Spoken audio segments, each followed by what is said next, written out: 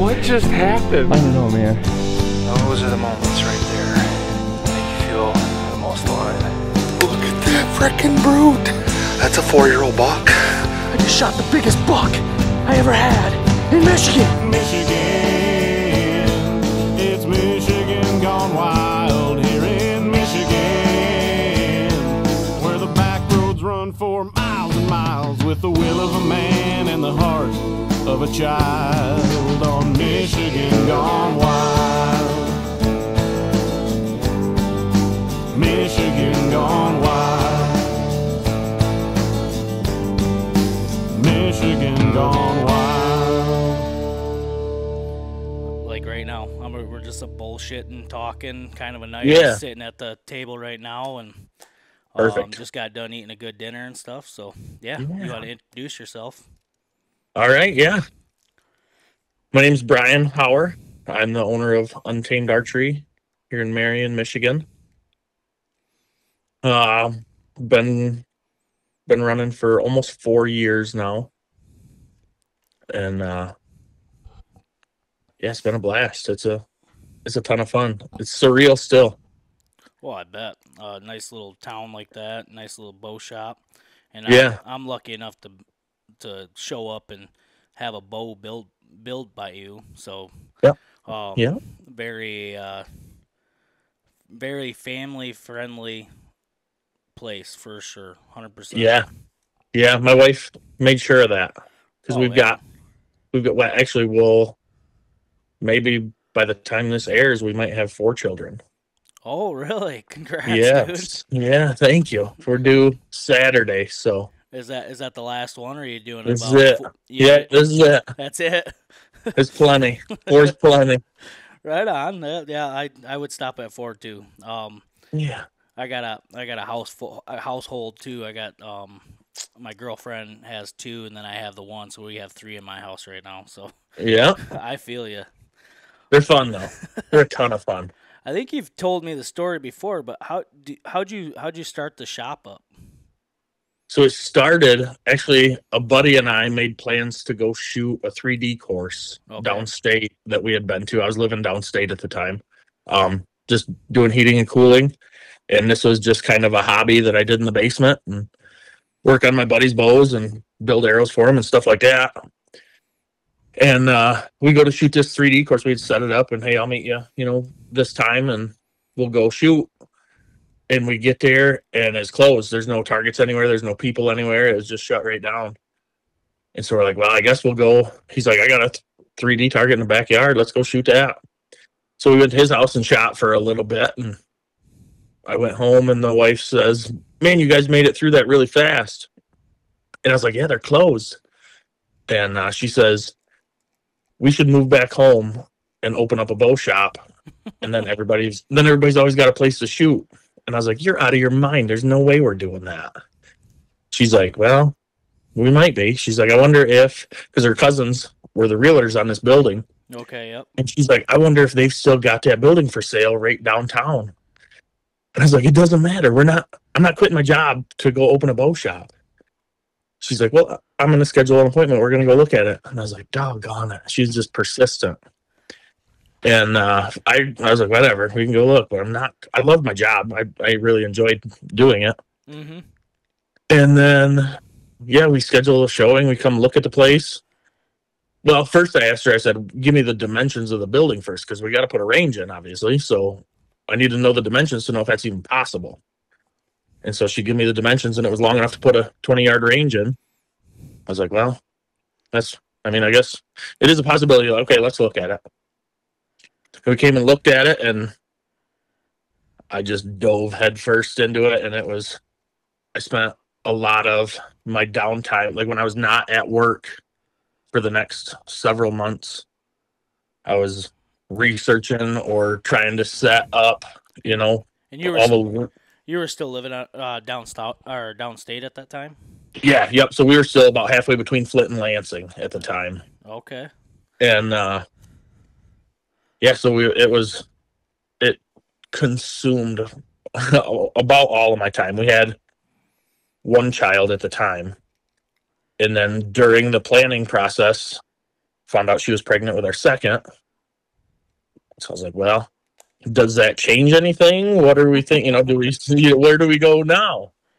And she said, well, I think if we don't continue with this, we're going to regret it forever. So the ball's already rolling. Let's keep rolling. And so you say bow shop. Is that all you have, correct? You're just it's doing strictly archery. Yep, strictly archery. Right on. Yep, we've got everything archery in the retail side. I've got a service area. I'm in the service area right now. And then we've got a 8-lane indoor range. And that's amazing. Me and my boy went there that day to build that bow, and I think we spent 8 hours there. It was a while. Yeah. It was a good time. It's a great time. He was he'll be 9, so he was 7 at the time. Yeah. And he never, not one time, asked, "Are we going, Dad? Are we going? Are we ready? Are you ready to go?" Not one time. He enjoyed the whole time there. Good. Well, and that's one of the things that my wife was insistent upon, is having a kids area. Mm-hmm. So I've got a futon. I've got a ton of kids toys that are over in the corner. We got a little TV stuck in the corner, and we can turn on PBS Kids or Disney Plus or anything. And we got kids shows running. You got most of all the bow brands out there right now, don't you know? Pertinier. I've got Matthews, Hoyt, Bowtech, Prime. I got one Elite in right now. Bear. Right on. Yeah, those are my compounds. The most big names, anyways. Yeah. Yep. Do you still see those new faces coming in? Yeah. Do you? Yeah, there's still a lot of people learning that I exist. Mm-hmm. Which I love it, and I appreciate it, and I am grateful.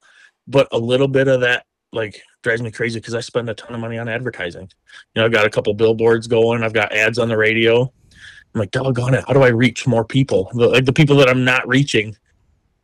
So that's still a fun part of it, is trying to figure out that strategy to let as many people as I can know that I exist. Oh, yeah, for sure. And this is one step right here. Right. This is my first podcast, so. Your first one. We're breaking your cherry the first time. That's today. Right. Here we go. Yeah, me and Elvin and Jake's been talking, I'd say the last 3 months, and I called you that one day and chatted with you, and Elvin's getting a new bow this year. Jake's on the fence right now on a new bow. He ended up getting a Matthews. It's a little bit older one, but it's brand new, and it's one of them solo cams. Okay. And he missed that deer in Ohio, and he just isn't feeling the bow. So I think he's on the fence right now for a new bow. Yeah.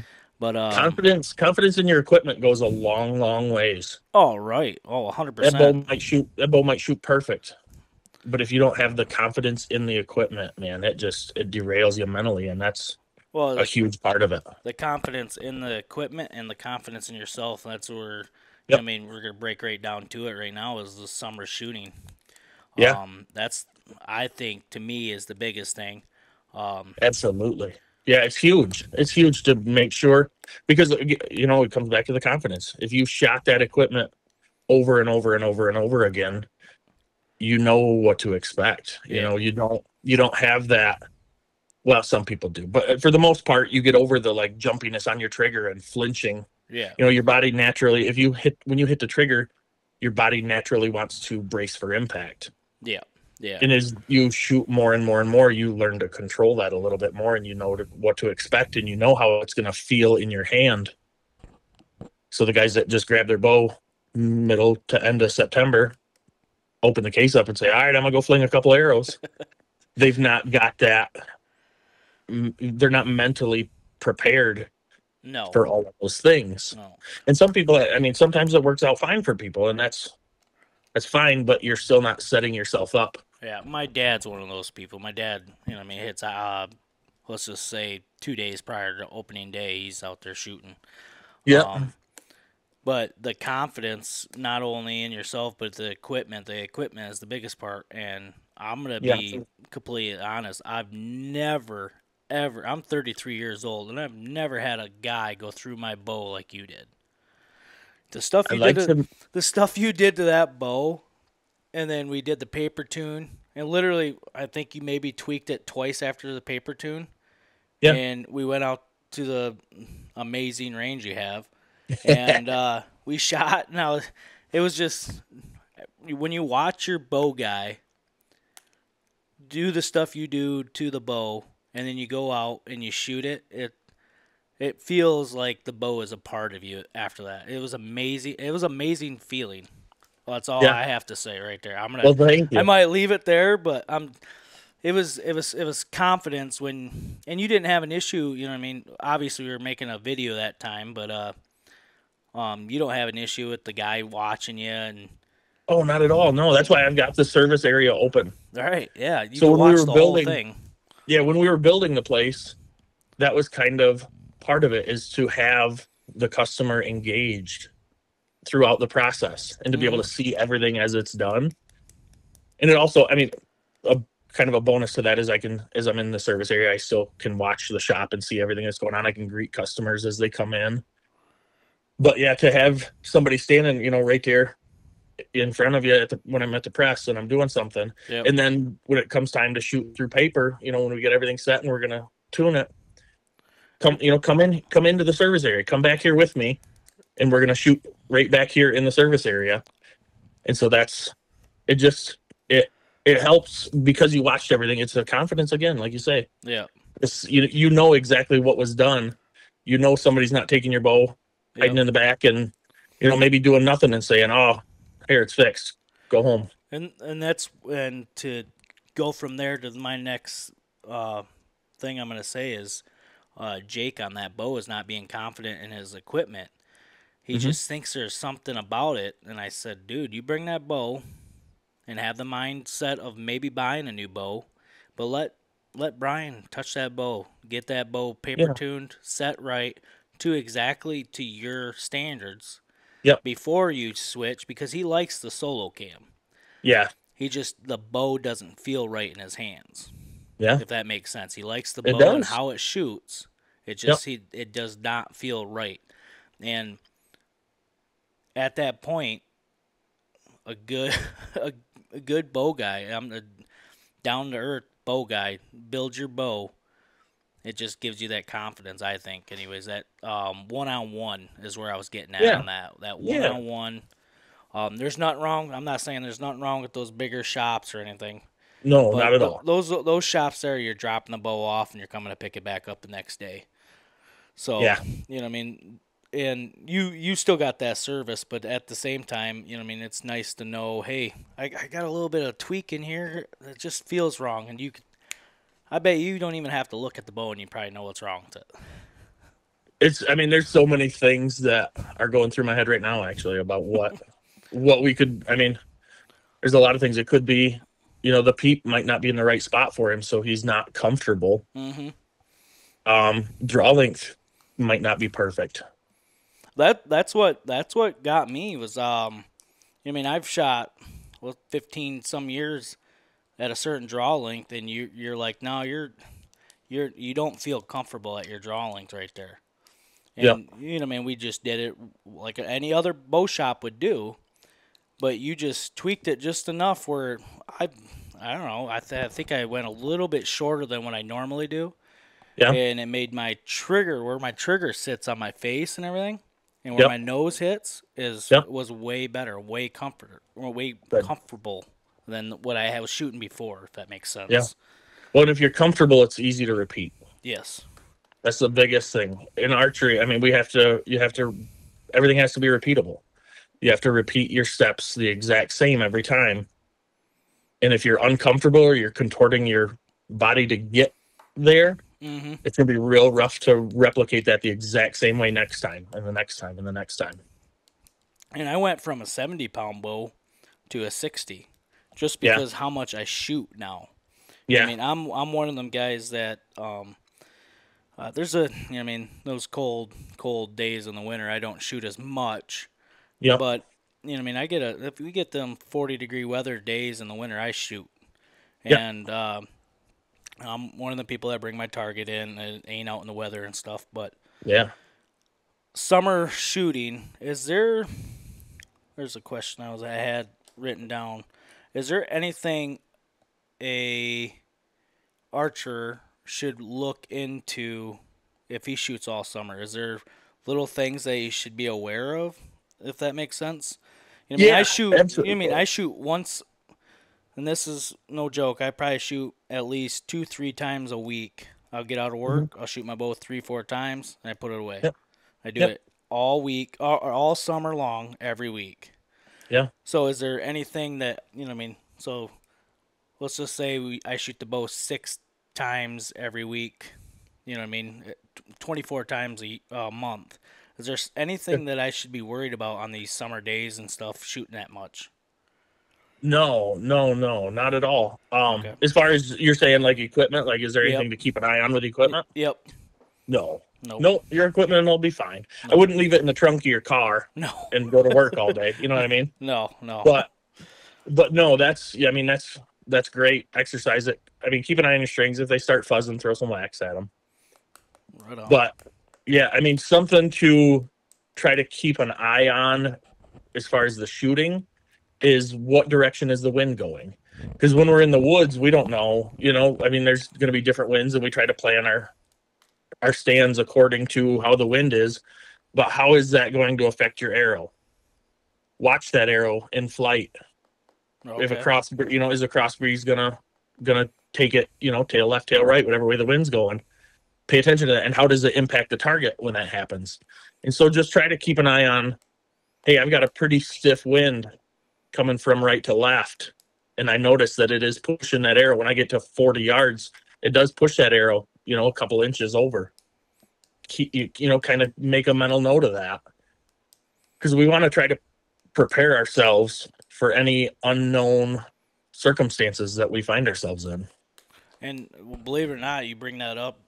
We were talking about that in Ohio during bow season this past year. We had a couple windy days, and I mean, when I say windy, I mean windy to the point where a couple of the guys got out of the tree a couple times, and yeah.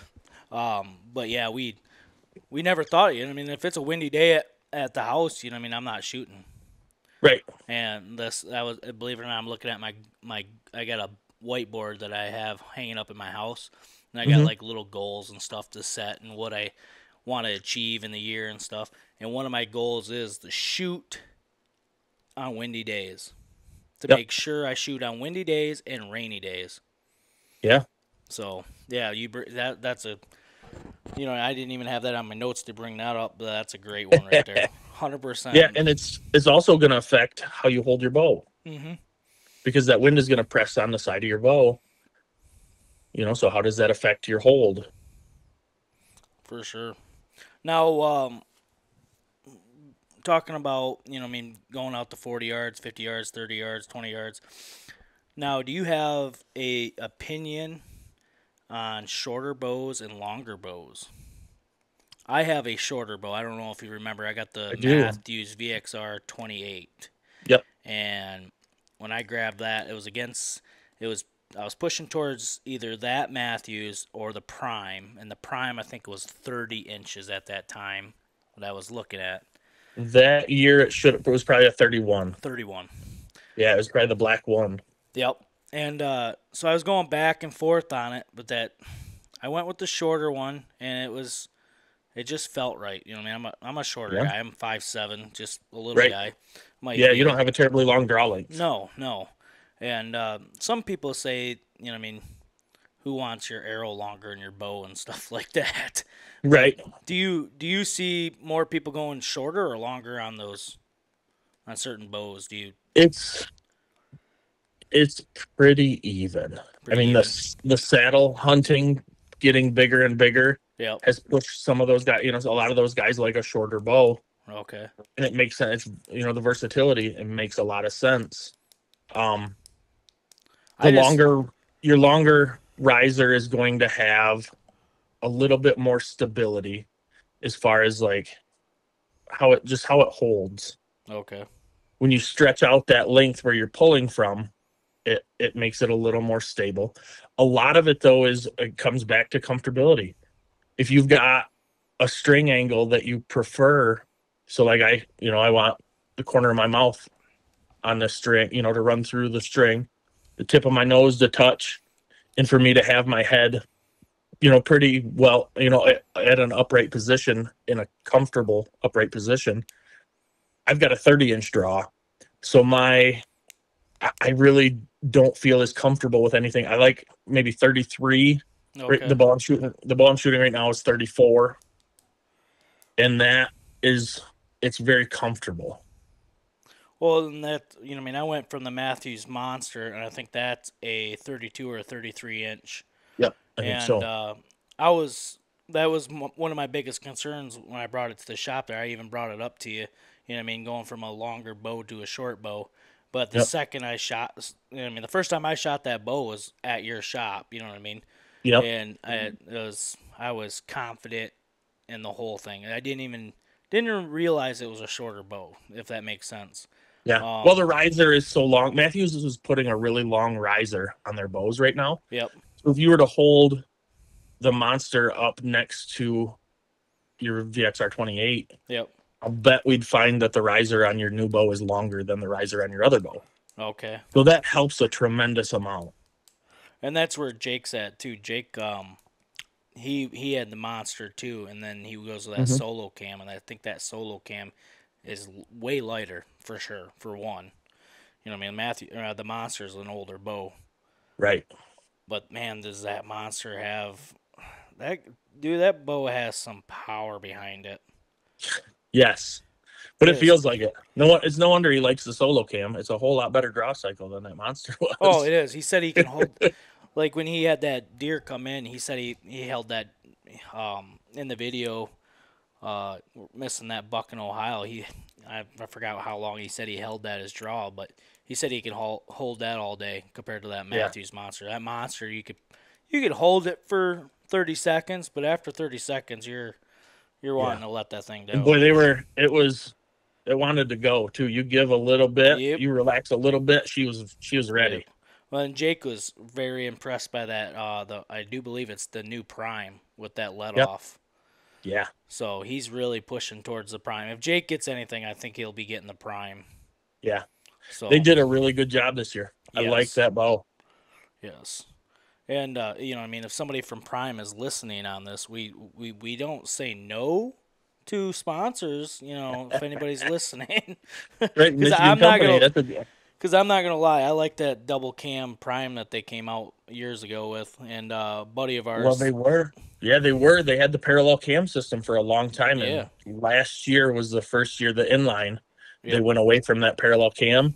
Yep. And last year's bow didn't do as well, at least in my shop and a few of the other guys I've talked to that own shops. It didn't do as well. It had a little bit of a hiccup last year.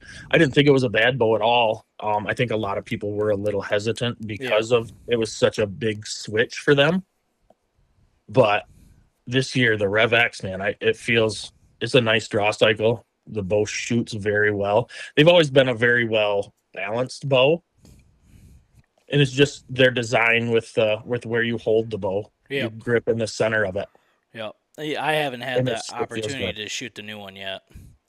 Yeah, they've done a good job. I was a little bit discouraged when the news broke that they were going to be DrawLink specific mods, because now, for most people it doesn't matter. Right. As a dealer, now I've got to stock mods. Yep. But when I talked to them, they said, if you ever need to just swap mods with us, send them back. We'll send you whatever you need for nothing. Right. So that's awesome. That went a long ways for me. And they sent me a set of all of the mods for nothing. Oh, no. So I get one set. I get one set to start out with, and that was huge too. Right on. Yeah, Matthews is like that too, correct? I think that's how my bow's set up. No. Well, I can swap them for you, but I've got a 1,000 F70 mods, and I talked to my rep. I'm like, hey, buddy, is there any way we could swap some of these out for something I don't have? And he's like, no, you hang on to them. Them are yours now. Yeah. That's all right. Did I? Now, do you guys have a 3D range now? I do. I thought I saw that. I mentioned it to Jake and Elvin too. You know what I mean? We're probably gonna make a whole day out of everything. Yeah. So how's that going? Is that going good? It's going well. Actually, I've got guys out there right now. Tonight's league night. Oh yeah, I did see that. That's where I saw it. I saw it again tonight. Yeah. Yep. So I got a handful of guys out there shooting right now, guys and girls. Is that in the area of the shop or? Yeah, it's about 5 miles from me. Okay. So a buddy I went to high school with, I ran into him one night because I bought the course because I had an opportunity to buy it, and I didn't have anywhere to put it, but the price was right, and I figured it would be a good move for the business. Oh yeah. And I was like, I'll take them, and I just stored them in my dad's barn because I bought them in January. Okay. So I put a pile of foam in my dad's barn, and yeah, then I was like, I got to figure out somewhere to put this. So it was still, the ground is still frozen. There's still snow on the ground. When I talked to a buddy of mine, I'm like, hey, you don't happen to know anywhere I could put a 3D course, do you? You know anybody's wanted to lease any land? He's like, yeah, I've got 20 acres. I was like, that'll be perfect. I said, let's go walk it. So we went and walked the property, and it was frozen. So I was like, dude, this is going to be awesome. It's so, there's a lot of thick spots through here. Yep. This is going to make for an awesome course. And we started clearing lanes and starting to kind of set up how everything was going to look. And as the ground thawed, it's wet everywhere. Oh man. It's a swamp. So it took, I'm going to say, an extra month and a half to build like wooden walkways. So I've got probably 300-400 yards worth of wooden walkways built, just so you're not, and it's and then as I opened it and people started walking, Yep. more wet spots opened and more wet spots open. So I had to go back through, build more. So there's still some wet spots now, but it's been pretty dry so far this year. It's not great, but for the sake of the course, it's been kind of nice. Right on. Well, there isn't too many out there for 3D. No, there's not. Ranges. There's not a ton of them. We got one just 30 miles south of us right now, and it's Hanson Hills in Grayling, and they got it doesn't take long to get through it, but they've got a nice course. Yeah, it's for me, my kid, my kid and my stepdaughter and stuff are down there, so if a sport goes longer or something for practice, I got a 2-hour window to shoot. So I go over there and shoot all the time. Oh, nice. Yeah. Yeah, they're actually, so I'm part of some Untamed Archery as a club. I created a club. And so as a club, we're part of the Straits Field Archery Association. Oh, okay. And so it's Northwoods Archery is at Hanson Hills there. They are also part of the Straits Field Archery Association. So we all have tournaments that we like indoor season. Yep. They're always our first tournament, and then we have our meeting afterwards, and then we set up the schedule for the year. At the end of the year, at the end of indoor season, we have a meeting. How did everything go? How did everybody like anything? Should we do anything different? And then we also schedule our 3D tournaments schedule. And so actually this weekend, the 10th and the 11th, well, when this airs, it'll be last weekend. Yeah. But is our first 3D tournament, and it's at Hanson Hills there. Oh, it is? It is. I didn't know that. Man, I've been so busy at work, sports. We had an 8th grade graduation last night. And then I also do a side work on my own. I've been Facebook is like a ghost to me right now, so I've been off it, and me personally took a couple weeks off for the whole podcast stuff just because of the sports is just insane right now, and then graduations and work and stuff, and so you guys got a tournament coming up this weekend, right? Yep. Our first shoot of the season is this weekend, and it's. With that one, it's anytime, Saturday or Sunday. Cards got to be turned in Sunday by 6:00. Okay. But so what I'll do, Brian, is I'll get on that website. You guys probably got something on Facebook on it. So what I'll do I'll invite you to the group. Yeah, invite me, and then I can share it on my page, because by the time people listen to this, it's going to be the weekend after. Right. So, but yeah. So is it like just come and show up type thing, or? Yes. Yeah, we like people to shoot in pairs just to keep everybody honest. Okay. But yeah, so they've got the first one, then the next one. So it's every 2 weeks. Okay. And there's the schedule's on there. There's one weekend where we skip Okay. a week, and that one there's 2 weekends between the 2 shoots. But yeah, they've got the first one. I've got the one in 2 weeks from then. Let me see. I'm looking at the calendar. Looks like the 24th, 25th will be here in Marion. Well, to believe it or not, so Marion, you're gonna be on the 24th and 25th. The 24th, Yep. I'll be at Hanson Hills for cross country. Oh, nice. So it's a 2-day event, or is it one day Just and shoot, one day? just 2 day. Yep, just shoot one time, but we leave it open for both days in case somebody's busy. Oh, okay. It's not huge. There's not a money prize. Okay. The way we kind of run it is it's good practice for like state level tournaments, Yep. It's a time to, especially indoor, it's, everybody shoots together. We usually have 2 to 3 line times that run, and it's just shooting around, a handful of people, more people than you're used to if you're shooting in your backyard or something. Yep. And it's just a good prep. This just circles right around for, practicing in the summer. You know what I mean? This Right. is good summer Exactly. shooting right here.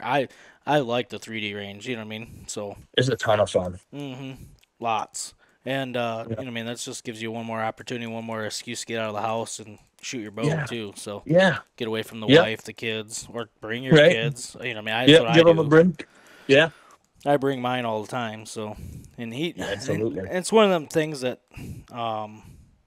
I just don't see a lot of kids being like, Dad, you ready to go yet? Mine doesn't anyways, but he's raised a little different too. So Right. It's normal to him. it's just another day. Yeah. But that's good. Oh yeah, for sure. Yeah, so that that's one more thing to put on your calendar for summer practicing. And like I said, 3D. Not everybody can afford them kind of targets, and it's just nice to go to those places. Right. Go shoot. I wouldn't mind seeing more of 3D ranges in Michigan. That'd be nice. It would. For would. sure. There's getting to be less, I feel like. Yes. There's the one that I bought. I'm the 4th owner of some of these targets. Some of the targets I Really? bought are branded for the company that owned them, and then they sold them to this guy. I know a little bit of the history of where these have been, and people come in and say, yeah, I had those targets and I sold them to so and so. Oh, So yeah, really? as far as I know, I'm the 4th on some of them. So I've replaced, Yeah.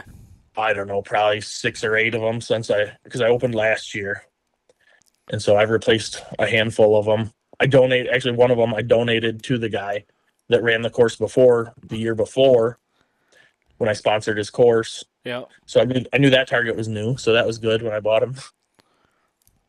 But it's a ton of fun. It's actually hard to get the word out about it. Yeah. Though it's the same thing, as with the shop. I've actually just talked to my guy with the radio, and we're going to start a radio ad, hopefully within the next day or two, So about the course, so hopefully more people know it's there and come shoot it.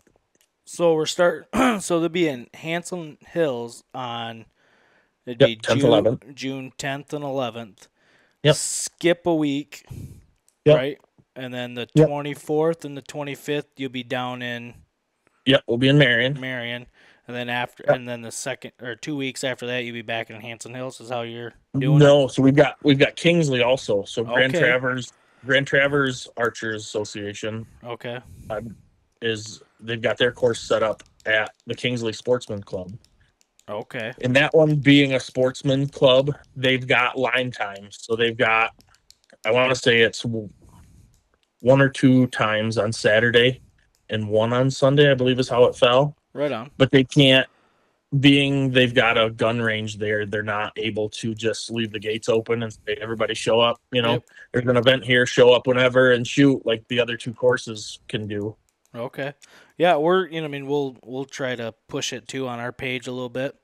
Well, thank you. You know, what I mean, help as much as we can because we, you know, what I mean, we don't want you to sell those targets to somebody else, make a sixth owner. Right. I'd like to be the last owner. I'd like to replace more and more of them, but Right. I got to have more people shooting. You know what I mean? Knowing, you know what I mean? I knew I saw that, and then, you know what I mean, bringing it back up, you know what I mean? Knowing that, you know, like I've already shot at Hanson, so I'm for sure coming down to shoot down there, too. You know what I mean? Yeah. It's been I've actually got to put some different stakes in on a couple of my stations because when we shoot for the Straits Field Archery Association, there are parameters. Yep. So I've got to have a stake for youth and trad that's a max of 20 yards. Oh, okay. I've got to have a stake for bow hunters. So if you shoot bow hunter class, it's a max of 35 yards. Then open class is a max of 45 yards. Right on. So so last year when I opened, my goal was to beat the longest shot that the guy before me had. So it was Broken Arrow is what the course was called before. Yep. And so at Broken Arrow, he had his moose set at, I think it was 84 yards. And I said, well, the only goal I have is to beat that shot. So through the swamp, I just blew out a lane and I got to 94 yards with my moose. And so I got 2 targets per station. Yeah. And so I had a buffalo at 82 and a moose at 94. Did you end up hitting it? Yeah. But I had enough people on my leagues that were like, yeah, we're going to take, my wife is going to take zeros on that one. Or I'm sick of losing arrows. I'm not shooting that. Or they, shoot under it and lose them. Because I put a net behind the moose. Yep. To try to catch arrows if you miss. But, I mean, at 94, it's not real hard to sway a little left or right and miss the net too. Yeah. Yeah. So I moved this year. I left the bow hanger. So if you want to shoot 94-82, you can stand right there where the bow hanger is and shoot. But I moved my stake for my leagues up to 60 for the moose and 48 for the buffalo. Oh, I gotcha. So then people aren't hitting, because I had to go out there and trim the trees several times because people were hitting branches 15 feet off the ground trying to launch them at 94 yards. Do you change it up when you shoot? Do you use your hunting bow? Yeah. For 3D, I like to run my hunting setup. My target setup is pretty heavy, and I've got an 8-power lens, and it's tough to see. It's tough to see everything. Is your brother finally beating you now, or you guys? Not yet. Not yet. He's catching me real fast. Is he? Yeah. Yeah. He practices way more than I do. I'm gonna have to. Now here's a question for you. When you switch, do you stick with the same kind of arrows or no? So if you're doing your 3D range with your hunting bow, you're pretty much staying with the same arrows that you'd use for hunting. No. Okay. So I've got lighter, faster arrows for 3D. Okay. So I know that I'll get 100 yards, maybe a little beyond. Right now I don't have vein contact till about 104 to 105 yards. Okay. My hunting setup, I'll be probably closer to 80. I'm gonna guess. Okay. I don't know. I just fletched up my hunting arrows the other day. I haven't even got them yet. See now, so I'll probably get slapped on the hand for this, but I'm one of them guys that don't put a lot of time in my arrows, I should say. You know what I mean? Yeah. I think Jake is the same. But, yeah. You know what I mean? We got a certain I can't even think of the arrow right now. They're maximums, you know what I mean? I just go to Jay's. Yeah. It's local. Yep. They're like the middle range price of the arrow, and I go in. Yeah. And I'll buy a half a dozen, and I shoot them all. You know what I mean? I don't. Yep. Shoot them till they're gone. Yep. And I don't know. I kind of get smacked on the hand by certain people, and then other people are pretty much the same as me. Yeah. I catch an arrow. You know what I mean? I'll switch out the broadhead, or I'll switch out the practice tip, seeing maybe it's just a practice tip, but then that arrow is shooting the same every time. I usually just take that and put it off to the side, but mark it. Now, what about you? Do you do a lot of time with your arrows? Do you A little bit, yeah. I've done. I mean, you can get so carried away with an arrow build. Oh, that's and that. it's a ton of fun to do, Yep. but it's not at all necessary for most Okay. people. You know, it's something fun to do. It's something you can give yourself a little bit of an advantage.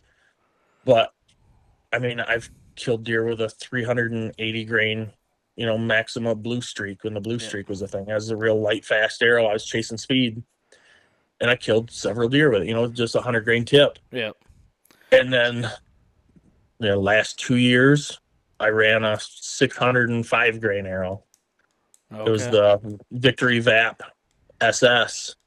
It's got the stainless steel woven into it, so it's real heavy. I put a 95 grain insert in it. I put a 150 grain point. And it's kind of fun. Yeah. And it slows your arrow down, but it quiets your bow down. So there's give and take on all of it. But it also hits the target harder, doesn't it? It hits hard. It hits pretty hard. Because I did that too. I mean, I went to. I keep going back on broadheads. You know what I mean? I'm one of them guys that I don't care. For the most part, I don't care what other people think. You know what I mean? I'm gonna shoot what I like. And I've switched back and forth. I went to fixed, and then I went to mechanicals, and I'm back to my mechanicals right now. But I'm also shooting a heavier bow or a heavier arrow. Yeah. And so I think the whole setup's like 5 something. You know what I mean? I'm not really into my arrows that much. You know what I mean? I make sure everything's straight and not all messed up. But I think it's like 5. I like 500. Yeah. I do. So the arrows I just recently built are the Easton Axis 4 mil, and I put the 95. I put a 95 grain insert into it. Yep. And I'm back to a 100 grain point. It keeps your front of center up there. It's got 195 grains right at the end of it, out of your 500. So basically 200 out of your 500 is right at the very end. And so that's gonna still hit good, but I'm gonna get a little more speed back. I'm shooting a slower bow this year, just a little bit, but I think the arrow speed probably will end up faster once I get done with 3D season and I'm ready to tune, because my 3D arrows are a 5 mil. Okay. So I'm gonna have to shoot through paper and just make a slight rest adjustment, I'm sure. So, well, this is a long time ago, but I mean, back when I shot my bear, I used the mechanicals that I'm using again now. But I've also back then, if I remember, so I was only shooting like 300. So I went to I had the arrows already, and I was going back and forth to what broadhead I was going to use last year. And Jake went back to mechanical, and I'm like, man, I really like that one I shot my bear with. But what happened was, in Ohio, my first year down, I ended up hitting this big, tall, tight, just a beautiful. It should have been on my wall. I literally shot at the exact same spot I shot my Ohio buck this year. I mean, to the T. Like, we can go back to the film. The film, I had the wrong camera lens or something, so it was blurry. We couldn't use it. But we can go back, and literally the arrow hits the same, goes in the same depth and everything. The only difference is the weight of the arrow. Yeah. It just seems like every deer I've shot now with that being a 500 with that same mechanical, it just seems like it made it way better. I don't that little bit of confidence too, because I smoked a doe this year, and even Elvin came and helped me get the doe out, and it's opening day. We were in a hurry and stuff, but it just opened up. When I shot my bear, it didn't open that bad. But the only difference I did was I just went up a little bit. You know what I mean? I went to a 500, and it seems like it helped out a lot. It will. It'll. I mean, if you hit a rib bone, even it's gonna affect that arrow. Well, the more that arrow weighs, the harder it is to stop its momentum. Right. Yeah. So there's a point to where you can get carried away. A good friend of mine, it had been 2 or 3 years, 2 years ago, I think. Yeah, 2 years ago, built an absurdly heavy arrow. He was just shy of 800 grains, and And it was coming out. He had a VXR 31.5, and it was coming out like, I want to say 219 feet a second. Yeah. But it hit like a hammer. Oh shit. It was ridiculous. And he shot a doe, and he wounded her. And so it was kind of rainy, and so he backed out and got in his truck, started driving out. He's on state land. He was driving out. The doe was laying in the field, like head up, looking around, laying in on the edge of the trail. Yeah. And so he stopped, grabbed his bow out of the case, grabbed an arrow, knocked it, and shot her through the brisket, but went long ways. It came all the way out and went beyond and stuck in the dirt. Really? So that's absurd. But is he still shooting those? No, they're here though. He left them here. They're hanging out. I got a lot of my buddies that come and shoot leagues in the winter and stuff. Yeah. Leave their old arrows, target arrows. I got above my light fixture in the service area. Yep. Just littered with everybody's arrows. And so it's kind of cool. So as I'm talking to a customer and I'm explaining to them something like, hey, you could do something like this, and I can pretty near anything I can come up with, I can reach up and grab an arrow and say something kind of like this. Or you can get carried away and you can do something like this. Or you can do a little more modest build and do something like this. So they're out of the way. They don't, they're not interfering with anything I do, and they're a great example. So I tell everybody, if you want to leave your arrows here, leave them here, because I'm going to grab them and use them as an example. Now you got a bunch of arrows that are Robin Hood too. Now, has your brother beat you on that yet? What's that? Does your brother have more Robin Hood arrows hanging up than you do? Way more, but he tried. He hasn't done it in a long time, but he got a Robin Hood recently. But a while ago, he would just buy a dozen of my cheapest arrows and try to do it. And just take them out in the range and smash them. The first time he did it was when I got the Carbon Express Predator. Okay. And at the time, that was my cheapest arrow. And he's like, let's see how these arrows fly. And he's like, don't even cut them, because he's a 30.5-inch draw. Okay. So they're like 31 to 32 inches. I don't remember full length. So he's like, don't even cut them. Don't square the ends. Don't do anything. Glue an insert in, put a tip in it, and I'll take them. So he takes them out to the range. That same day, he stuck 6 of them together. So he had 3 Robin Hoods that day. Oh, no and shit. The next day, he stuck another 2 together. So he's down to 4 arrows. And he's like, well, get me back to a dozen.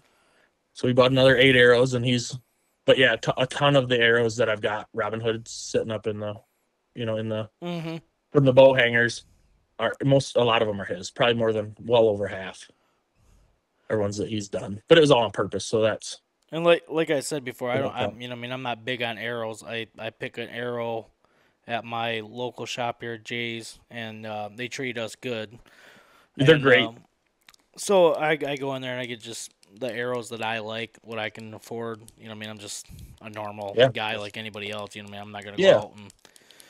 But was it?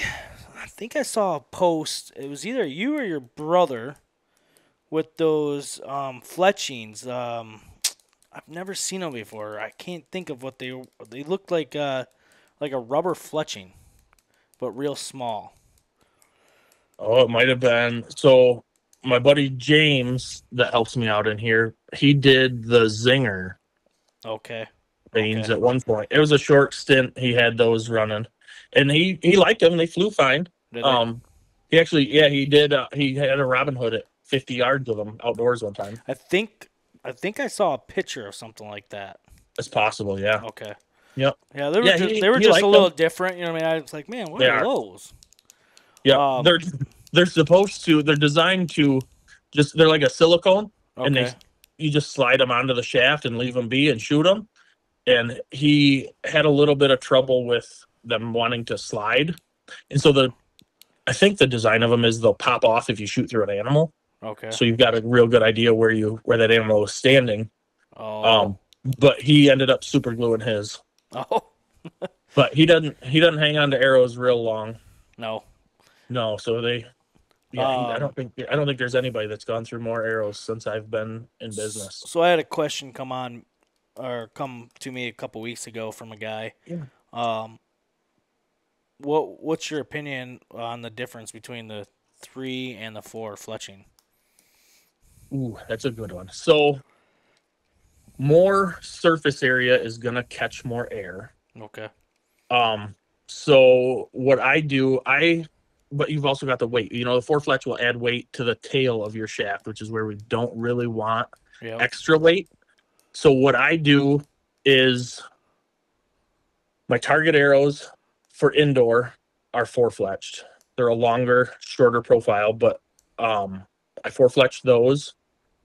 My 3D arrows, I 4 fletch in like I guess if you're looking down the knock, Yep. I turn the knock so it's like a multiplication, like an X instead of a plus. Okay. And the reason for that is it buys me more clearance with my sight housing when I get out to further distance. If I had a odd vein sticking up, it's going to contact that housing earlier than if I turn it and I've got that X on my veins. Okay. So that's my reason for that. And it's a really short profile vein, again, for sight clearance, and that's why I put 4 of them. And I'm never going to, my 3D arrows, I'm never going to screw a broadhead on. I glue the points in, so I don't have to keep tightening them. Yep. So I run a short 4 fletch on my 3D arrows. My hunting arrows, I do 3 and a little bit longer. So like I run Boning's heat vein on my hunting arrows because they're stiffer, so they're not going to be quite as loud and fluttery as a blazer. Yep, that's what I have on these ones. I think are those blazers. Blazers, yeah. Yep. And blazer is phenomenal. They're a shorter. So yours are a little bit longer than the blazers. Yep. So the blazers are a 2-inch. The blazers are a 2-inch vein, and the heat is a 2.5. Okay. It's just a little bit. I want to say. I'm not looking at the information right now, but I want to say the blazer vein is a 0.5-inch height. The heat is like a 0.41 maybe. Okay. I don't know, but it's close. They're close. They're close to the same height. One's a little shorter, but it's a little bit longer. So surface area is gonna be close to the same. Okay. And also, you've got to think about your diameter of your shaft. So if you're running a really small diameter, as that point pushes through the air, it's not going to disrupt the air around it quite as much as, say, my great big fat target arrows for indoor are really big around. So if I try to put a really short vein on that and not very long, the air is disrupted for so long that it doesn't catch the air as well. Okay. So with a skinnier shaft, your length of your vein off of the shaft is less affected, and it matters more, I guess, or it means more even at the shorter length. Okay. Now, do you change your knock too when you're doing all your, doing your preparation for the arrows and stuff? Or you just stick with the same stock? So I usually do, but it's only for aesthetics. Okay. So right now my hunting bow, I put blue strings on it. Okay. And my 3D arrows and my hunting arrows have 2 blue. So my 3D arrows are, what are they? 2 blue, 1 black, and 1 gray. Okay. So they alternate. I got black, blue, gray, blue. And then my hunting arrows are 2 blue heat veins and 1 black. Okay. Yeah. And so I put blue knocks in them, just so everything would match. Believe it or not, I bought I'm a cheap guy. I'm old school, just cheap. But I bought first time ever. I bought Luminox. Yeah. And compared to where it snaps onto your bow, it seems like it's way better than just the stock ones or the upper. If you do get ones off the shelf or something, the Luminox just seem like they snap better on the string. Yeah, but that's my first time ever really changing a knock on it. So I didn't know if there was like I said, I'm not an arrow guy, so you know what I mean. I was just asking, seeing if there was like other knocks that people put on because of if it does a certain thing. Does the knocks even mean anything? Yes, absolutely. Okay. So there are some knocks. So Victory arrows right now are running AAE knocks, Yep. or is what they send all of them with. And I really like those knocks a lot. They're very short, and it's hard to explain without you looking at it, but the material next to, like, where the tabs come up, Okay. next to where your string sits in them, is a little bit thicker. And so I like how beefy they are, I guess is the way to explain it. Okay. They're not terribly long, creating a weak point. Yep. So there are some, like, Carbon Express. Carbon Express is Carbon factory Express knocks. is right now. You know, what I mean, I'm looking at 3 of them right now in front of me. I got a they call it I think it's the blue, the red, and then I got the ones that I use this year. I think they're SD somethings, and literally all the knocks are different. Yeah. Yep. And here I am shooting the same arrow, same broadhead, same practice tips, but all my knocks are different. Well, as long as they're the same knock, even if they're different color, that's fine. You know what I mean? Well, I got my Luminox, you know what I mean? So I'm one of them guys that I shoot all my arrows.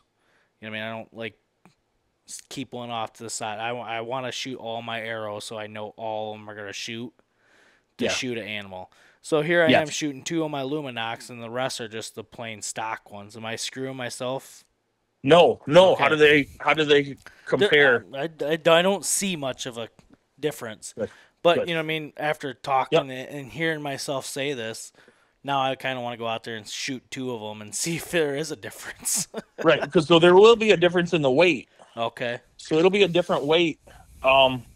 Are they Luminox brand, or are they just lighted knocks? Nope, they are Luminox brand. So I was told about the weight. You know, man, I kind of had that in my head a little bit, but it was like when we put it on the scale, I think it wasn't like crazy or anything. So I don't think my mind really probably within 10 or 12 grains. Yeah, I think is what you'll find.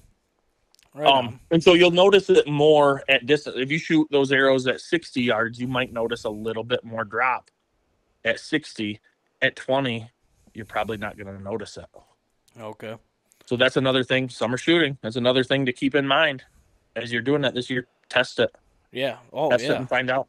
And I've got guys too that'll buy, an extra pack or 2 packs of lighted knocks just to just shoot them. The first time they shoot them, they'll just leave them They'll leave them turned on. Yep. Let the batteries die. I don't care. I just want to practice all year with the exact same weight as my hunting arrow. Well, so that's a ton of money to spend as you said that, because I shot my bow just the other day and both of my Luminox didn't work. Yeah. So you know what I mean? It is what it is. You know what I mean? I think it was a 2-packer. You know what I mean? So it was something cheap. I was like, you know what? I want to try them. You know what I mean? It made a big difference come camera wise. You know what I mean? Oh, but ton of difference. Besides that, you know what I mean? It was nice to go back on the camera and really see where the arrow went. And then, I mean, obviously the arrow fell out of the deer like 20 yards after it ran, but it was just cool. Yeah. You know what I mean? It was nice to see it especially in the film. for camera. Yeah.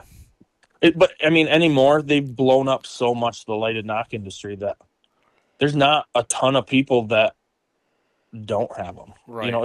As far as the people that I see, I sell.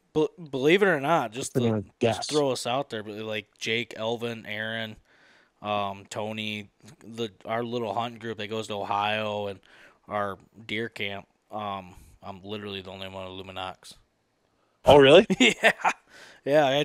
I'm sitting down at camp and stuff, and they're like looking at my bow, and he's like, "Do you got Luminox on there?" I was like, "Yeah." I ended up buying 2, and they like giggled a little bit. I'm like, "Come on, dude."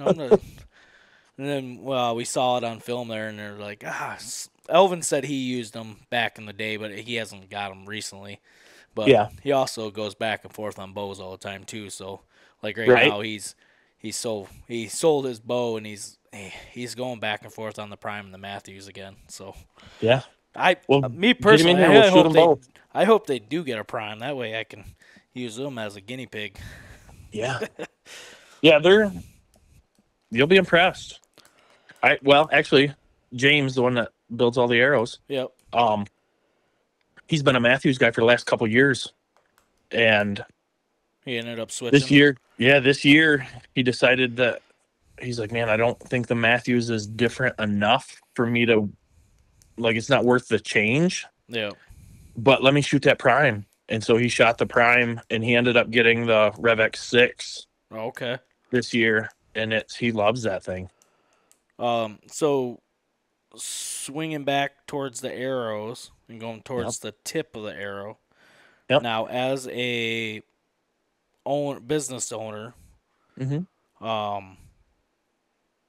do you see more mechanical or fixed broadheads going out? So it's a trend. There's trends. And right now, at least the last 2 years, I've seen more people switch to a fixed blade head. Okay. And last year was the biggest jump. But I'm hesitant to say it. And I don't know if it's coincidence, but I had more people come in here and tell me either there was a very spotty blood trail or they did not recover their deer. And I don't know if I'm hesitant to say that they're related, but those are just the things that I witnessed. Well, all the years we were talking about it the other day, I should have six more bucks on my wall right now. Thank God I don't, because I don't have the room. But I should have 6 more deer. And I'm talking about 4 Michigan big bucks and then 2 Ohio bucks. Yep. And on all 6 deer, 3 were shot with fix and 3 were shot with mechanical. And they pretty much the 3 that I shot with the fix and the 3 that I shot with the mechanical are pretty much all the same shots. Yeah. Yeah, you know what I mean? And so if I shot one in the chest area, I shot one either with the fixed broadhead or mechanical. And I think it comes down to me, I think it's whatever you want to shoot and what you feel comfortable with.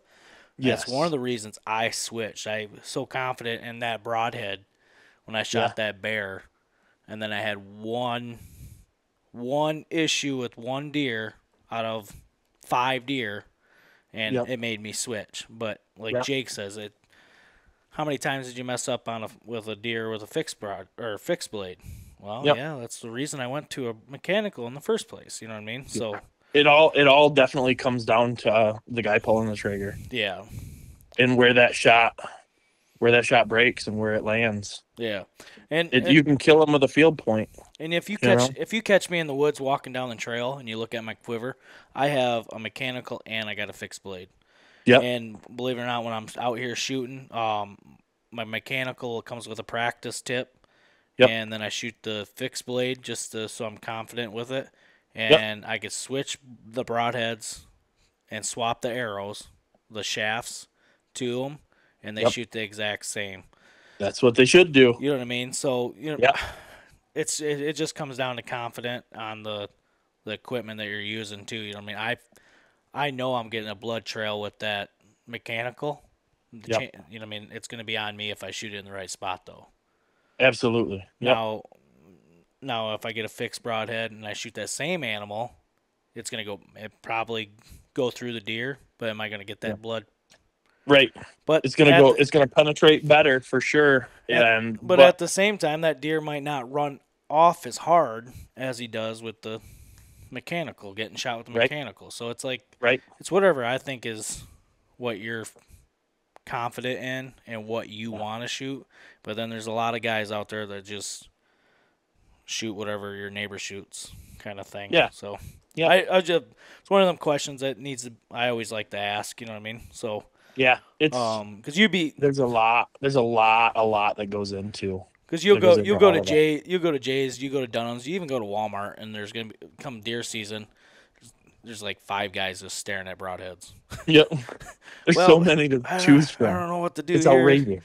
It is insane how many's out there, and there's all you know. What I mean, you can go cheap, you can go expensive, and you can go really expensive on broadheads, and it's just there's so many choices out there, and it's hard to choose. You're just gonna have to do it what you feel comfortable shooting, and then also you got to take that chance too. You don't know. Yeah. But, Yep. And a lot of guys are, hey, this has always worked for me. I'm going to stick with it. Yeah. You know, and then there's guys like I don't think I've ever shot the same broadhead 2 years in a row. I've switched. Sometimes I'll switch, mid-season. And After you said that, I don't think I have either. I think, Jake sticks with his. I think he switched there for a minute. He went to fixed broadheads too, around the same time I did, and but he always keeps going back. He's a rage guy, and he ends up going back to those. Yeah, my rage hypodermic is my best selling broadhead by a mile. Yep, that's what I think. That's what the one he has. I was in Ohio and I had an issue with my quiver, and then we walked 2, 3, 4 miles back into the woods, and you do not want to carry your bow. I don't care how light your bow is. You do not want to carry the damn thing. So I always put it on my backpack, and I learned my lesson there. I got a nice bag that carry my stuff now that it won't bounce around and lose shit. But that first year I went down there, I lost 6 arrows and all my broadheads, and I couldn't find my broadheads at that time. I shot that one deer, so I had 3 broadheads in my quiver. I shot the one, didn't recover the tip, and then I lost 2 arrows prior to that because I was on my hands and knees. It's my first time in Ohio in the bushes, in the mountains. Yeah. So I lost 2 arrows. So I went to, I forgot what I think it was Cabela's, got the arrows. They didn't have my broadhead, so I went to Walmart thinking that they might have it, and they didn't. I ended up going back to Cabela's and just buying Rages. Yeah. And the whole time sitting in a tree stand, I was not confident in those broadheads. Right. Just because I've had issues with them before. That was one of my issues was with Rage broadhead. Yeah. But what was the blade retention system when you were having problems? Was it the rubber band or the clip? The plastic clip. It was the clip, I do believe, because plastic clip. The story is I shot a doe. It was in October, okay?